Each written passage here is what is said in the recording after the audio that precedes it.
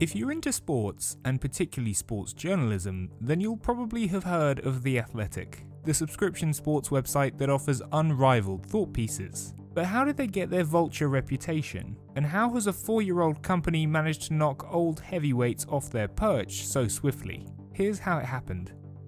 Founded by Alex Mather and Adam Hansman, who formerly worked together at the fitness app Strava, The Athletic is a 4-year-old subscription sports website famous for its aggressive approach to business and for producing articles that are more intimate, detailed, and offer more than just your usual post-match report. Launching in Chicago in January 2016, The Athletic focused initially on American sports, such as hockey, basketball, and American football. According to the founders, The Athletic's ambition is to be the local sports page for every city in the country, and the goal of The Athletic was to produce more detailed, impactful articles rather than traditional match reports that most sports media websites and newspapers don't have the time to produce because they're so focused on what happened yesterday.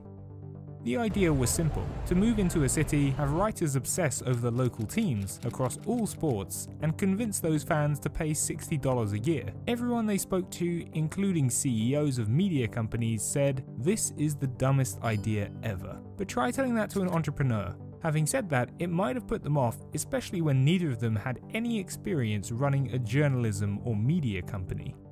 The Athletic hopes to pounce on an industry on a downward trajectory, and as financial stress cripples journalism, many writers are looking to explore alternatives, especially those who haven't seen a pay rise in years.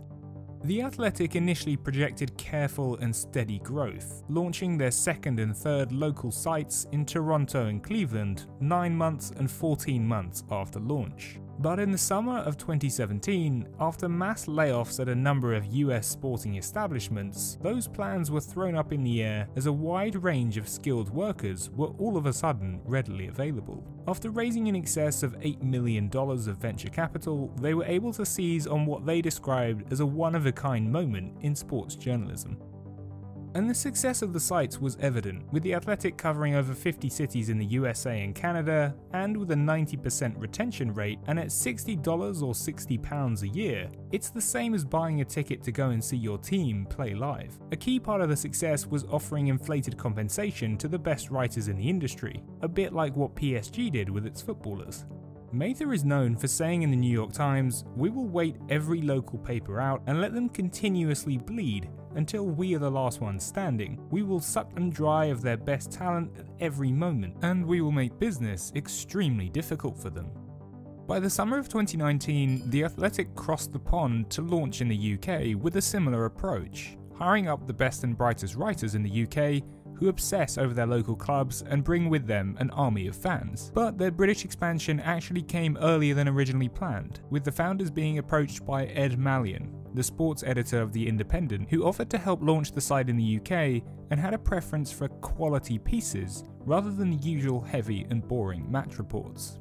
Flying out to the USA to pitch his plans of club-by-club coverage rather than city-by-city, he was made managing director of UK operations. Some of their other catches include the London Times chief football correspondent Oliver Kay, BBC Sports news correspondent David Ornstein, and The Guardian chief football writer Daniel Taylor, among a whole host of others. The hope is that these big names will encourage readers to make the switch, and to cause a stir to the old guard. As the new recruits joined, the rumour mill started to spin, but this time reporting about the crazy salaries being offered to these writers, with some rumoured to be earning anywhere from £70,000 to £350,000. The silly money had switched from footballers to the football writers. Whilst the salaries are impressive, the writers will have their work cut out to earn them, with The Athletic able to see how many people subscribe through the writers' stories, or where they stop reading, or whether they rate the article as meh or awesome, showing their monetary value to the firm. Whilst most sports media are centred around the top 6 clubs in the Premier League, The Athletic wants to also target the smaller clubs, whose fans often go underserved, with only 1,500 sign-ups required to pay the wages of the star writer for that club. The Athletic's writers are encouraged therefore to produce quality content, with some travelling around the world, like Adam Crafton, who travelled to Argentina to meet the family and friends of Emiliano Sala. Alan Shearer has now been signed up as the firm hit their millionth subscriber, apparently enough to hit $60 million in revenue, to interview some of the game's greatest players and add some gravitas to the already popular group of writers. But what's next for The Athletic?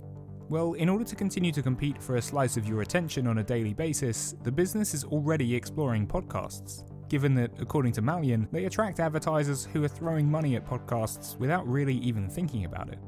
They're known for acquiring the popular YouTube channel Tifo Football, along with their podcast too. The founders are still keen to steer clear of advertising, suggesting that it's not aligned with quality as it serves sponsors rather than the users. But despite the rapid growth, the aggressive hiring plan, and inflating wages, some people still think the business might fall flat. I mean, they're not exactly reinventing the wheel with paid-for journalism. Their bullish strategy has made them look the best, but they'll now need to follow up with quality content keeping their audience engaged. As The Athletic flips journalism on its head, they're finally paying writers what they're worth to write the best content, moving away from clickbait articles and fake transfer rumours to build a long-term quality product that will add value to the world of sport. Whilst much of the industry fears that their best writers may be stolen, The Athletic's investors see the value in a declining industry. With the company raising in excess of $70 million, with a valuation of over $500 million, it may have a long way to go yet, but according to the founder of Bedrock Capital, Eric Stromberg, who have invested in The Athletic, as an investor, you think about what is the lifetime value of a customer, and sports is this anomaly market where the lifetime value of a sports fan is their entire life. Thanks for watching.